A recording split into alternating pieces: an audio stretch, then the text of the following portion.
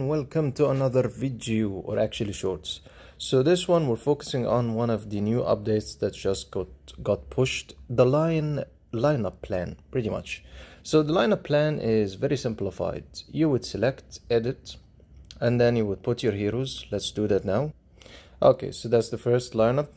Let's just go speedy ultra for this one. Second, third, fourth lineup, preparation, fifth and 6, and then you would save. It will automatically fill, and then you can adjust your plan and arrangement, and then you would save. Okay, so what happens is each plan has 6 lineups that you can actually add.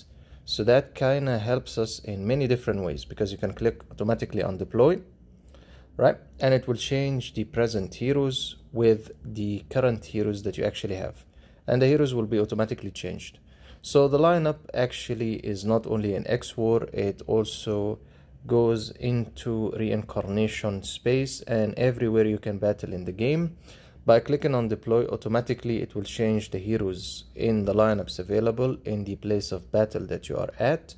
And so simple and so easy in helping you to actually add the heroes that you want. Now, the potential falls short when it comes to actually Stigmata Zone 1 and unfortunately probably Stigmata Zone 2. So it doesn't really function when it comes to time travel from what I can see. Now if we go here again, doesn't really function. Galaxy Wanted. Then let's see the arena. And let's remove the skip. Doesn't really function. So it only functions in battle where you have a number of lineups that you can use. Other than this, it's not going to function.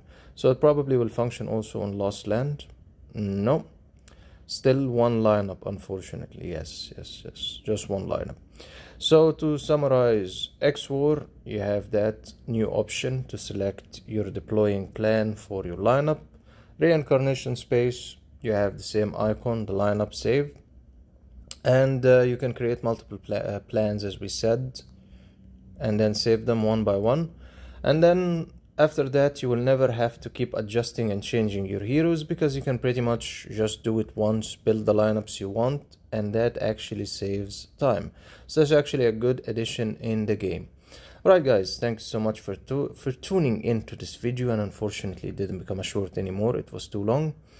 And definitely we'll see you on an upcoming update related to the game.